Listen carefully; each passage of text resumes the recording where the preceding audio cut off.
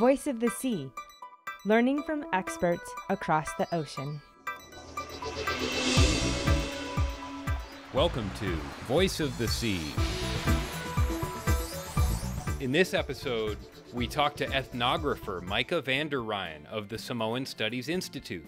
Micah explains what it is to be an ethnographer as he catalogs the legends, history, and customs of everyday life in Samoa.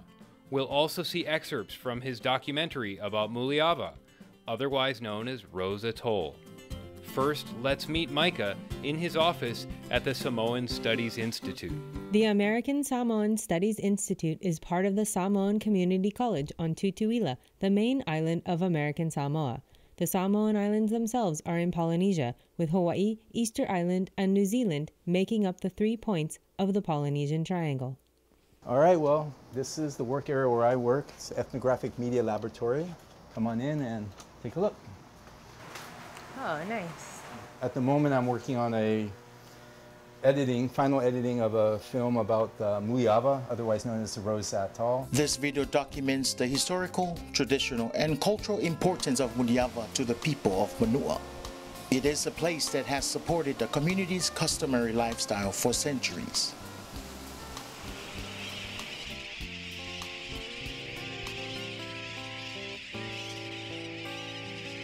There are thousands of coral atolls in the Pacific, some smaller than others. Many of the larger ones have human inhabitants, such as this one in Yap, Micronesia. They are formed on coral reefs that has surrounded high volcanic islands, which over the millennia sunk back down below the sea, leaving the reefs behind to continue to grow into atolls. Rose Atoll is thus what remains of an ancient volcanic island. It lies at the eastern end of the Samoan archipelago, which, moving west, consists of Ta'u, Olosenga, Oofu, followed by Aunuu, Tutuila, Upolu, and Savai'i, with the smaller islands of Manono and Apolima lying between Upolu and Savai'i. These volcanic islands rise at roughly 13 degrees south of the equator and are politically divided between the independent state of Samoa in the west and the United States territory of American Samoa in the east. Rose Atoll lies 80 miles due east of Ta'u, the largest island of Manua. The 2 other main islands of Manua are Ofu and Olosenga, which are connected by a bridge. The total land area of Manua equals 51 square kilometers, the majority of which lies on steep slopes behind the coastal villages. The 2010 American Samoa census indicates that less than 1,200 people were living among the 5 counties and 8 villages that constitute the Manua district. American Samoa Department of Education supports 3 elementary schools and 1 high school in Manua to serve Manua's children. Those wishing to pursue higher education or employment opportunities not available in Manua must leave for Tutuila and beyond.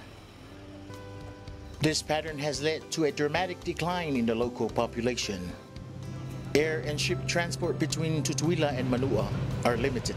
Ferry service on the MV Sili is at best once per week. Air transport in small planes is also not reliable. Importing and exporting supplies is a challenge. This means that the people who remain in quieter and more tranquil Manua must enjoy a way of life more reliant on traditional food sources from the sea and land. Most people in Manua participate in fishing, and fish is an important component of the Manua diet. From a young age, most children in Manua learn how to fish.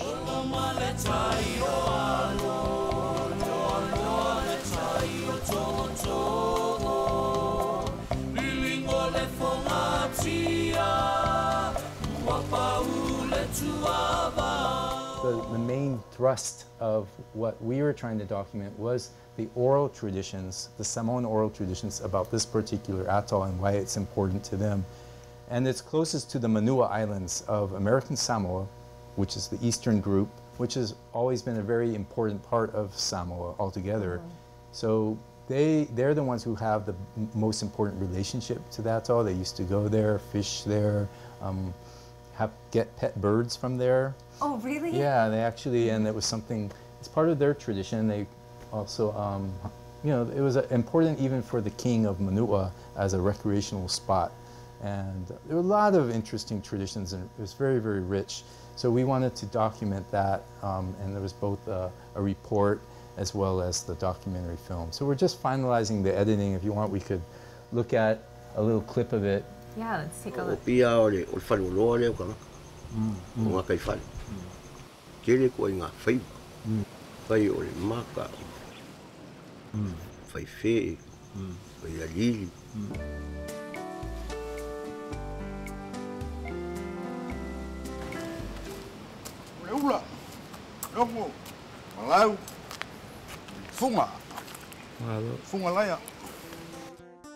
Some forms of traditional salmon fishing have changed, as reported by one of Manua's fishermen.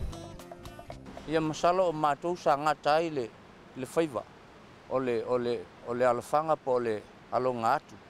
Salo o mātou le tausanga mulmul. Meafua is the last of a generation to have used the va'alo, the traditional bonito trolling canoe, which today in American Samoa is relegated to the museum. The motorized modern Aliyah has now completely replaced it.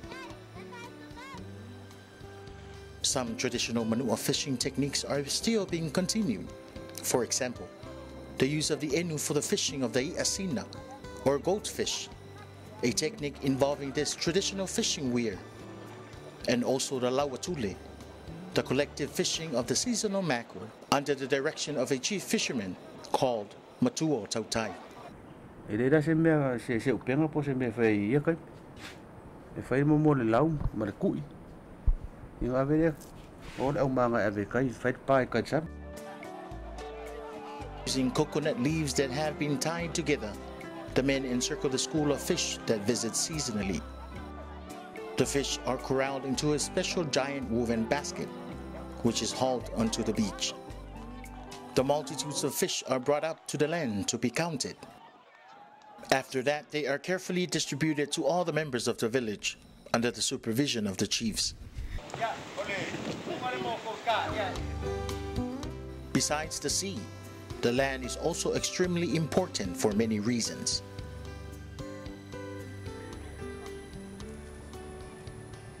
Taufusi, or wetlands, are important areas for planting crops in Manua. All families of a village own a portion of the taufusi in which to grow taro. Breadfruit and green bananas are also important staples providing starch in the Samoan diet.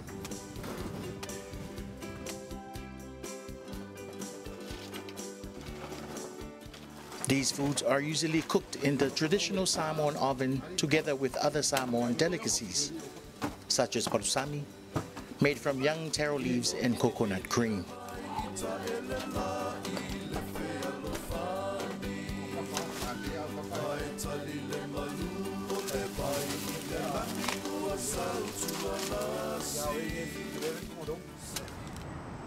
Manua is rich in legends of their ancient past. They were, according to Samoan legend, the first islands of Samoa that the ancient progenitor god, Tangaloa Langi, created, making them politically significant to Samoa.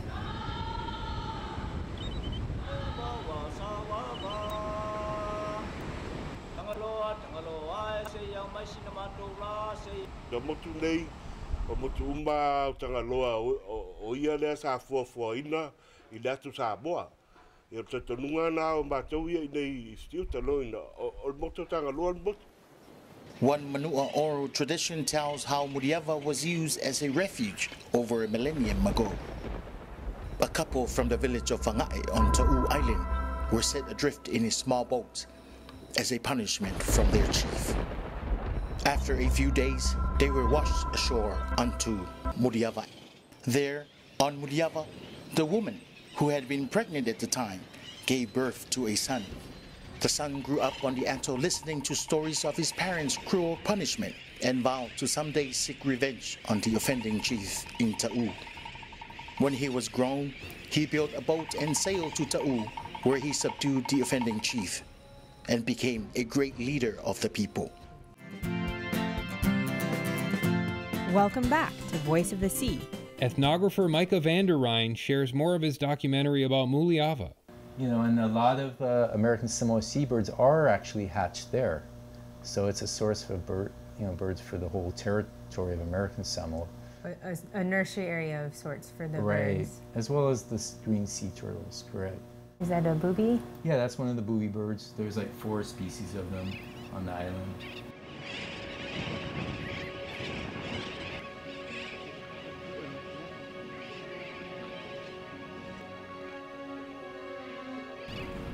Ya ol mea fo le eleng fa ngoi ka kat nu wa le ngi me nga mang wa ne ngo fo ngi ni mot si va ngai la ya song ang mo ma se no mai fang ngo ko ngo le wa au le yi fang ngo kai.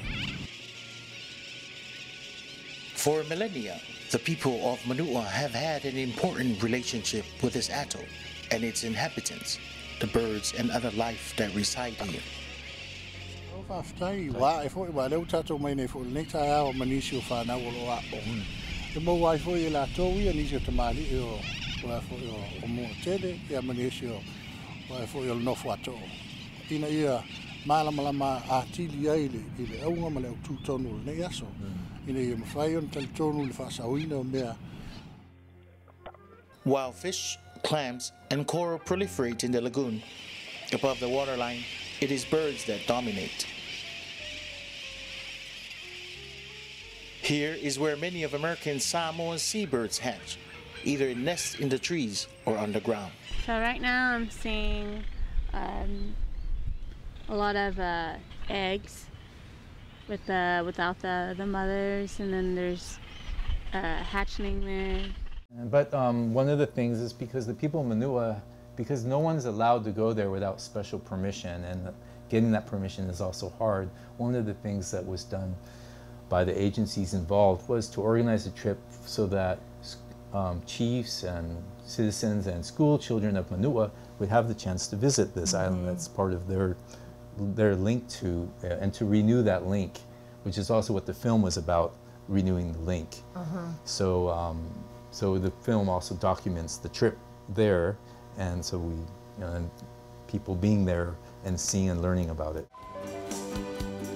After 6 hours at Muliava, it was time to head back home. The trip to Muliava has revitalized Manua's links to their atoll and stimulated new interests among the younger generation. My sweet Rose Atoll, my sweet Rose Atoll. Everybody's trying to pollute the ocean. They think it's good, but it's pollution. We got to talk about this right now because many people are destroying coral reef. Back to life with the fish and cut it down too much tree. But my sweet Rose Atoll, my sweet Rose Atoll, my sweet Rose Atoll. Ooh, yeah. So la bona ina wa e tu vai o in moto Rose Atoll. Ona fia ren ma na ia mole ma nu tele man file tele fo yo fo fo mon wele o ta tia rungor ne nu Rose Atoll tele mang ni ma sing mo fo anga alu malanga I Rose Atoll anga alu I ro anko fo mai manga I kelo mangu e mangu fifi Fasana ai se si ni me ayo fai suama ana inale fasa fai fale. The project of documenting Manua's oral histories and traditional uses of their atoll, which is known by 3 names, Muliava, Nu'omanu, and Rose, has illuminated the importance of the atoll to the people of Manua and Samoa as a whole. Perpetuating those traditions as a living heritage goes hand in hand with preserving the ecological health of the atoll and its surrounding waters. The Curriculum Research and Development Group in the College of Education at the University of Hawaii at Manoa. CRDG's training roots go back over 40 years. Through professional development programs, curriculum workshops, research on teaching methodology, individualized school and district training, and so much more. The Curriculum Research and Development Group, improving schools, improving education. CRDG. Welcome back to Voice of the Sea. You mentioned ethnography, and that is the preservation and the understanding of that cultural heritage? Right. Ethnography is kind of the systematic description as well as interpretation of a culture. So it's based on participant observation as well as interviews.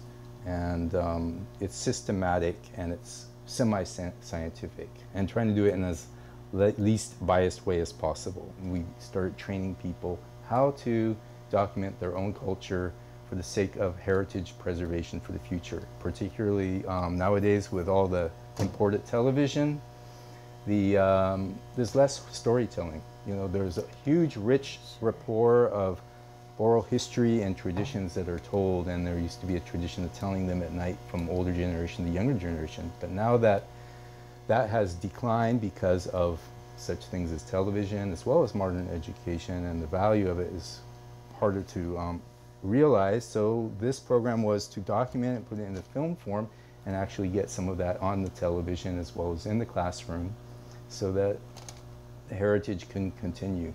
And you actually have your PhD in ethnography. Correct. And it's actually social anthropology, but ethnography is like the main thing you do as a social anthropologist. It's the main method. So what was your dissertation research about? Oh, well, I do have a copy of it here. And it's about changing Samoan architecture. So yeah, the title is The Difference Walls Make. So really this main focus was an anthropology of architecture. How does our built forms, the design and spaces that we live in daily connect to our culture, who we are, how we conceive of social relationships, because we live in space, and and our social relationship is also a spatial relationship as well. So how do people manipulate and use architecture spatially to help reinforce social relationships that are then part of their culture?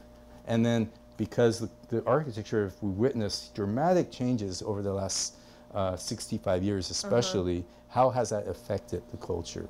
And what has driven those changes? That was kind of the focus.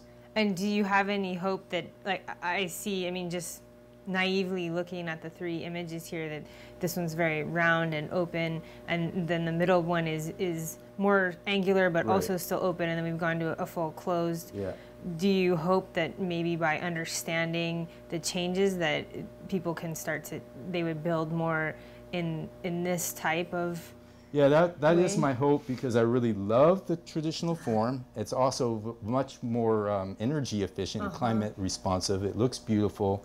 And I know that Samoans also themselves really appreciate the traditional form, but there's a lot of socio-economic factors that have really driven this change.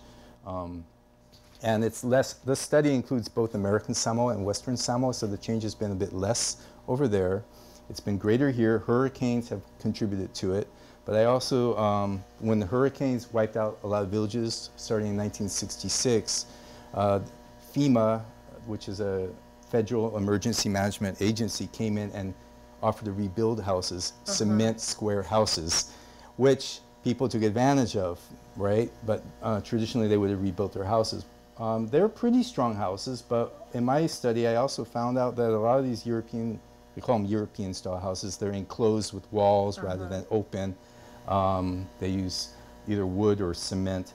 They actually, a lot of them got more damage than the traditional houses. Even the very just hut style houses, not a fancy Samoan traditional house, but just a small, what they call falio'o, was more intact. I have plenty of pictures. I did photographic documentation of that. And so because it took, the traditional form developed over several thousand years, and of course they were experiencing hurricanes, they developed a culture, and it was a response to their climate, the weather, and their cultural development that this particular form developed. But because of changing economy, with people switching to wage jobs and migrating overseas, there's less labor around, that people want the faster, quicker way that uses money.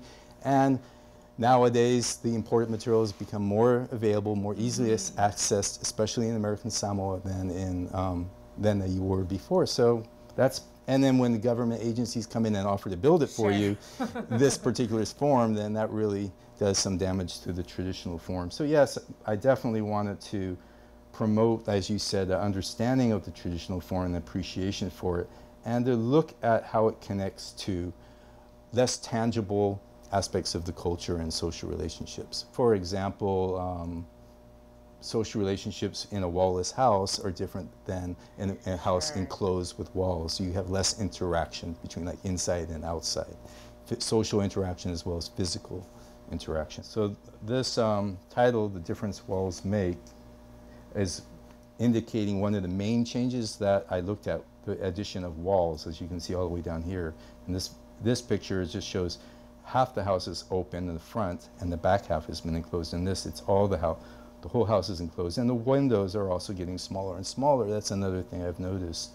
Because of this, you have more dependence on air conditioning, and which is driving up the costs of living, and you also have less kind of social and physical interaction between the indoors and the outdoors.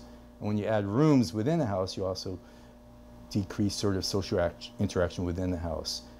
Traditionally, you didn't build, rather than having rooms, a family built additional houses. Oh. So like the chief might have the main house with his wife and maybe unmarried daughters, and then an adult son and his wife would have another small house, and etc. So there would be additional structures built on the compound, and everyone would maintain a relationship between themselves, between their structures, and that relationship between themselves is called va in Samoan. It's the space or relationship between people. And it becomes really clear if you're in one house and you're looking at the other house over there and other people, you are conscious of that relationship and that space. But if you have rooms and walls, you could just forget whoever else is on the other side of the wall. That was the kind of main thesis that was going on. But also the change from round to square, what were the implications of that, and implications of other things, the height of the roof, and many other factors. Yeah. Wow, is that you? Yes, when I was 11, I lived with a Samoan family. It made me interested in anthropology because I understood there's different ways of living, different values, ways of, the buildings, the daily life, the way you secure your food can be very different. So that's what I experienced. Coming in, I am identified a lot with Samoan culture, but I'm an outside person, though I'm married into it. I think it's important for the people to be able to tell their own stories using the newest media, which is digital. Mm-hmm. That's part of the reason I came here, rather than just staying outside and making films about the place. And then those films go out, but they don't get used as much within the local community. So that was the connection I was working on by being here. Thanks for watching Voice of the Sea.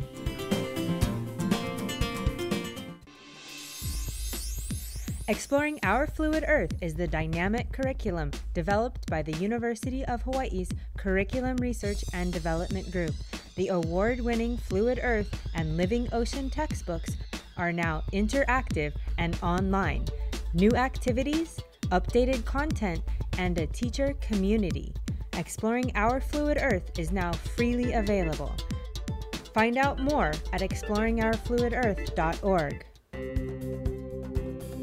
The University of Hawaii Sea Grant College Program, helping coastal communities of Hawaii and the Pacific through research, education, and outreach. Serving the community, from elementary to graduate students. Hawaii Sea Grant.